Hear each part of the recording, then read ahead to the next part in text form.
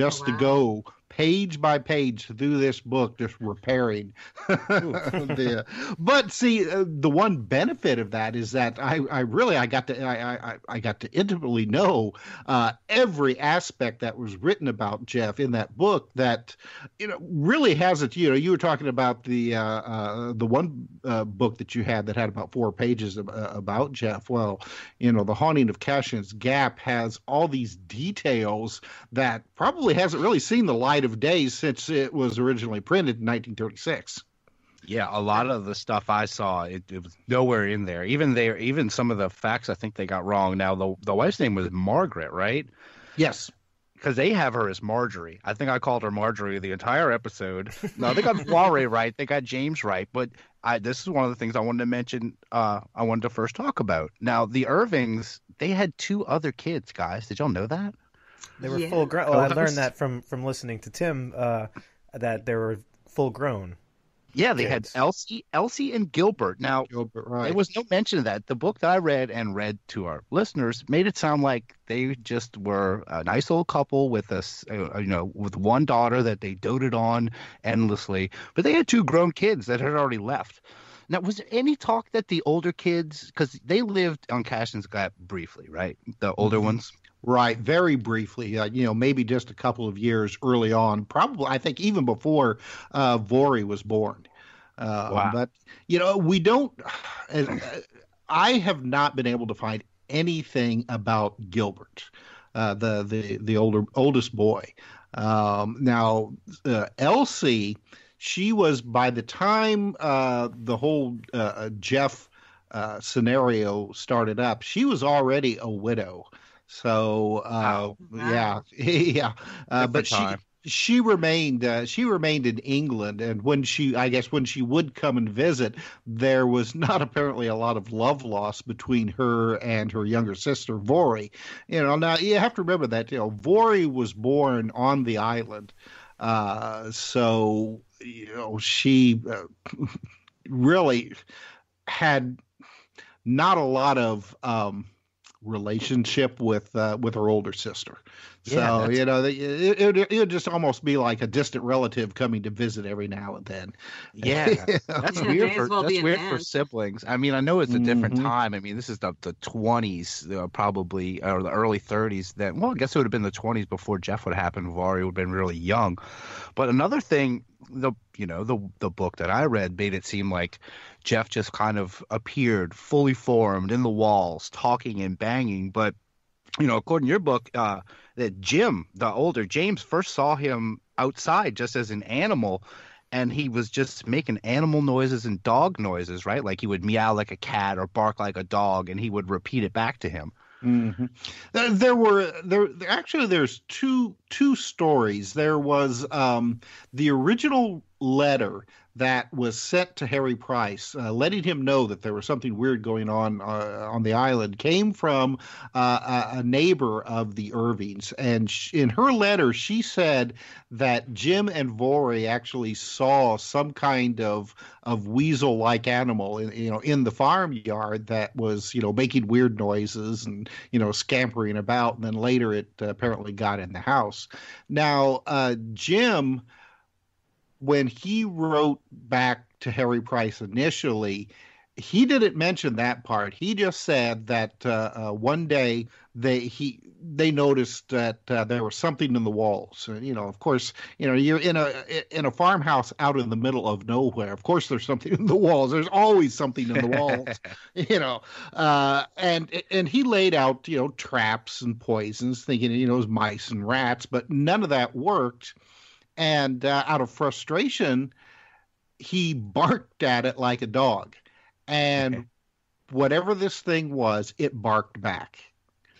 and that's how it started. Jim would bark again or meow or make some other kind of noise.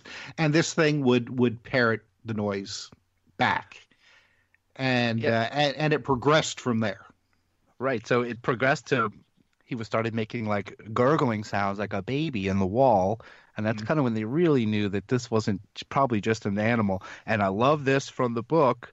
The first actual words that they've got Jeff saying is, Doma, Doma, Doma, Blum, Blum, Blum. It's just like almost total nonsense. Had to get my Jeff impression there. This could use like a movie treatment so badly. Like imagine The Conjuring 2, but with this instead, this story. It would just it would be incredible. It's a great story, but I mean, Hollywood would Hollywoodize it so they would. I mean, it would have like Jeff reaching out from the wall and tearing people's faces off, right. And things like that. I mean, look what they did to the Travis Walton. Yeah, that's a classic story for us for sure. Don't get Christopher Walken to play James Irvin so he can do his improv. Jeff in the wall. Doma, Blum Blum. Yeah. Hollywood would screw it up, but it's weird that there's not even I don't think Unsolved Mysteries or In Search Of or any of that ever touched it. I mean, maybe In Search Of did. It's probably not. It's not a lot. We just recently did an episode where we went over an old Leonard Nimoy In Search Of, and those were so good. We did Coral Castle, and man, they don't make them like really they used cool. to. I'm really telling cool. you.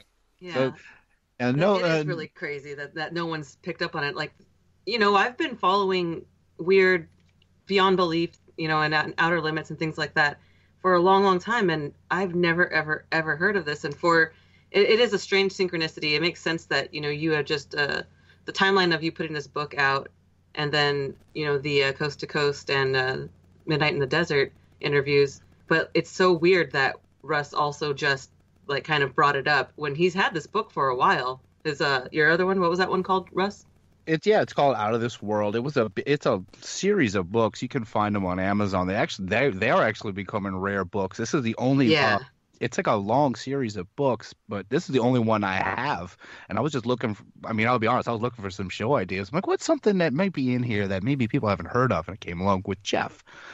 So just out of nowhere. And I wanted to tell you, Tim. So I was on Coast to Coast about a week or so ago, and not like you as a guest. I had to call in like the rest of us schlubs, but I got through to George, and I kind of told him the story that you did. So I kind of inadvertently plugged the book again. We talked to Jeff. I talked to George about Jeff a little bit.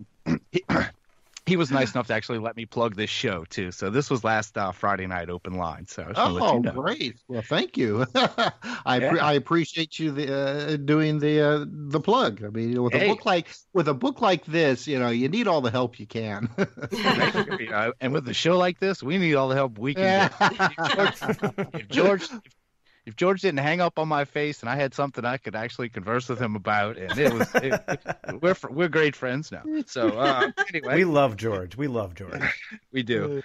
So it moved on from Doma Doma Blum Blum, and now Vori's talking with it. And see, like I said, in this book he seemed fully formed when he was talking, but she kind of taught Jeff to speak more by just doing nursery rhymes with him, right? And he would repeat them back as it's like almost like he was going through a growth period where he's learning words, he's repeating words, and then he's repeating these nursery rhymes, but then he's starting to actually talk to James just on his own. He's not repeating. He's sentient. He's speaking his own mind. And I like how they first call him Jack, right? Right. Yeah. Yeah, they called him Jack, and right away they thought that they were dealing, and naturally so, with a ghost. Yeah, because face it, you're hearing something talking back to you in the walls.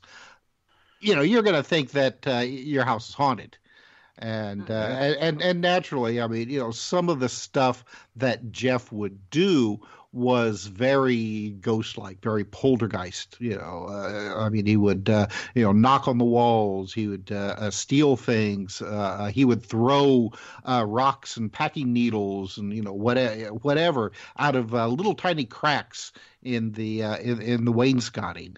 So and once it did start to talk and exhibit intelligence and sentience, then they couldn't get it to shut up. It talked constantly. I mean, and Jeff especially loved to talk at night when they were trying to go to bed. I mean, you have to realize that, I mean, they were farmers, even though that, Jim Irving had originally wanted to be a gentleman farmer, that he would own the farm and then he would have hired help come in. So he's not growing gentleman. That's not his crop. Right? No. Okay. He only grew the one Gilbert, and he never came back. So he had to try something different. But yeah. So about Voiré. Now, Voiré and Jeff at first seemed a bit inseparable, and I guess they kind of had a falling out later. But I read in your book that there was a woman who was a classmate of Voiré's, and she said that Voiré could do great animal impressions and quote unquote throw her voice or ventriloquism. She was kind of throwing her under the bus on that, but that. Oh yeah, that was years later too. At for a local radio station there on the island. Oh. I wonder how much that friend was paid to start spreading that false information. Well, right from the very beginning, and in fact, there are newspaper headlines from that time that basically insinuate that Voiré was a ventriloquist and was, hoaxing everybody like this. At that time, ventriloquism was also called throwing your voice.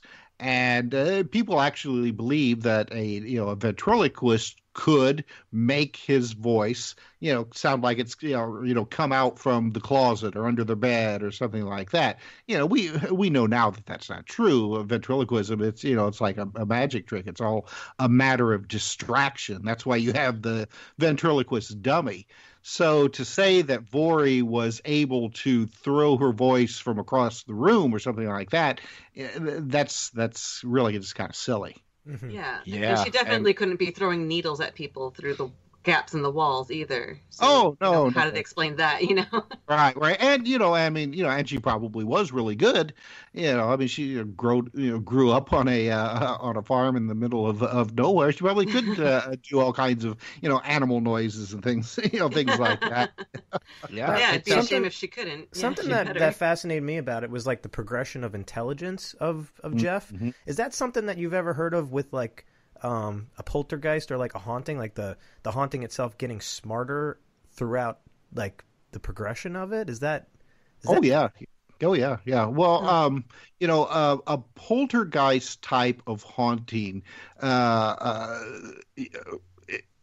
parapsychologists have actually gone and made come up with a list of different levels of poltergeist activities, and one of them, like level 1 is just the like the knocks on the wall or maybe a little bit of the moving around of furniture, and level 2 then is the moving of heavy furniture, things disappearing and reappearing at various places, and on and on, and the top level is then like almost like a possession of mm-hmm. people in the house talking.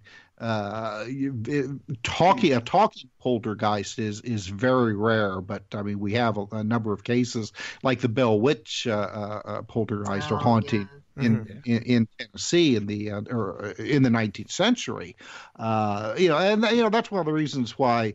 I've speculated, and I'm not the only one, that Jeff may have been, like a type of poltergeist haunting, mm-hmm. With the exception that, he lasted for almost 10 years, mm-hmm. when most poltergeists really, maybe a couple of years at the extreme. Yeah. Right. Yeah. That usually occurs during when a child is reaching puberty and their energy's all haywire, right? That's usually the amount of time that the poltergeist is most active. Yeah, sometimes. I mean, it's not, with any of this kind of stuff, I mean, you've got a template kind of that you can work off of, but, there